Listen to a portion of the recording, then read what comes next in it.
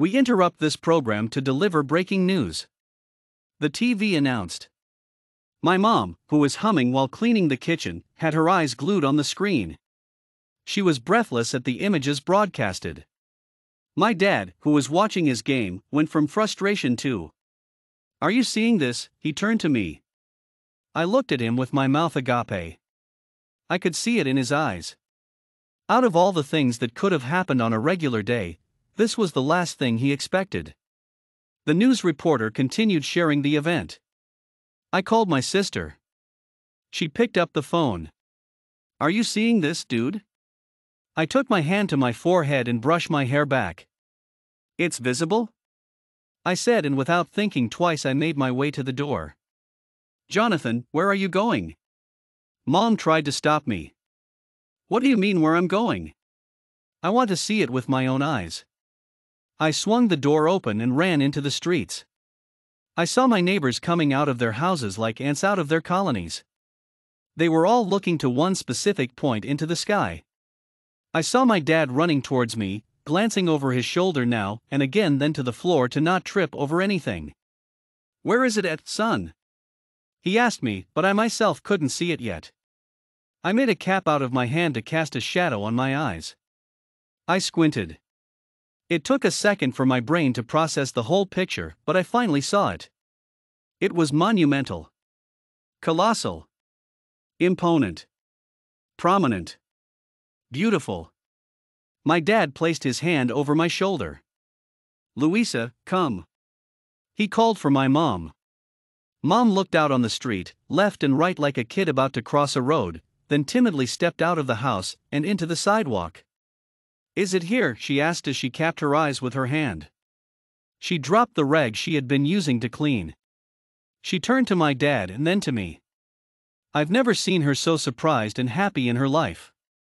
"I told you they were going to succeed," Dad said as Mom found herself wrapped around his strong arms. "You did," Mom said without anything else to add. She was speechless, and so was everyone in the neighborhood. "Hey, Pedro, is that the Starship crew?"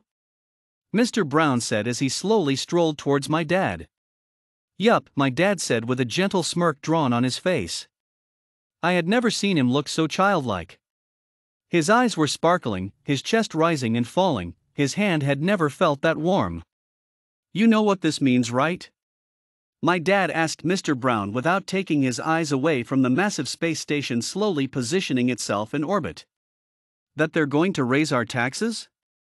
Mr. Brown joked and made my father laugh.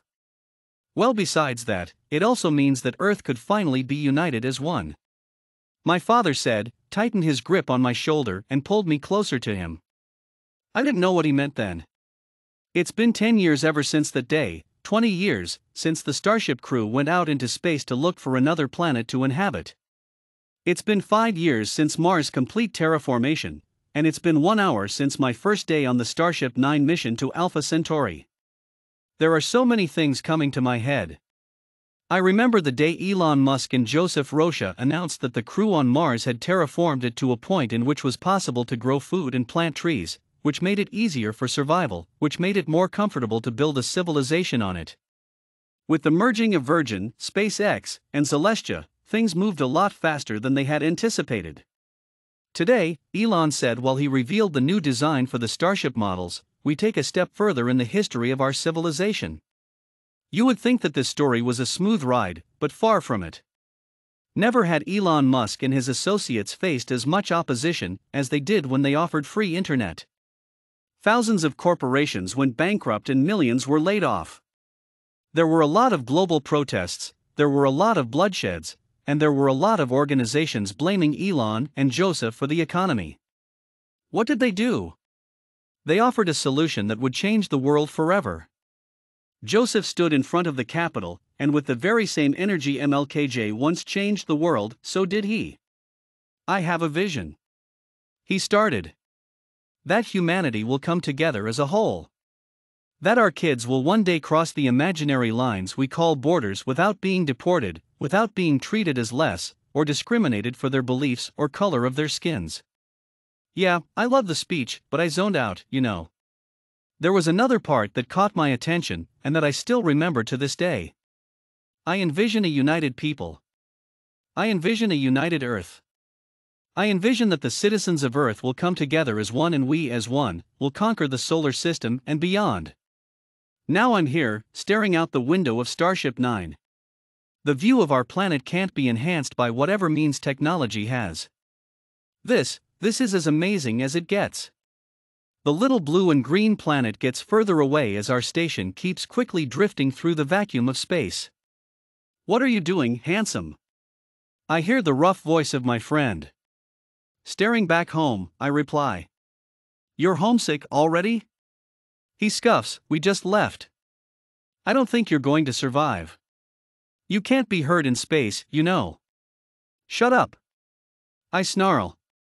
He laughs. His laughter dies down with an exhale. He looks outside the big panel. "You know what, Johnny?" "Huh. I hate to admit it, but you're right. Earth looks so beautiful from here." He takes a deep, relaxing breath. "It does. And to think that only 2 men were needed to create that damn ripple," he says, almost lamenting. "Yeah," I say. "Can you picture a life without interstellar traveling?" "Shit, I can't even picture a life without Netflix." He chuckles. "Can you believe people used to pay this thing called cable, and in that cable thing you couldn't skip ads?" "What?" I frown. "Preposterous." I swear, he shows me the picture of a thing called a receptor and another thing called a dish. He went on, so I quickly zoned out and couldn't avoid thinking of a divided Earth. Not as an ideal, but as what it was, a horrible historical reality. How was that?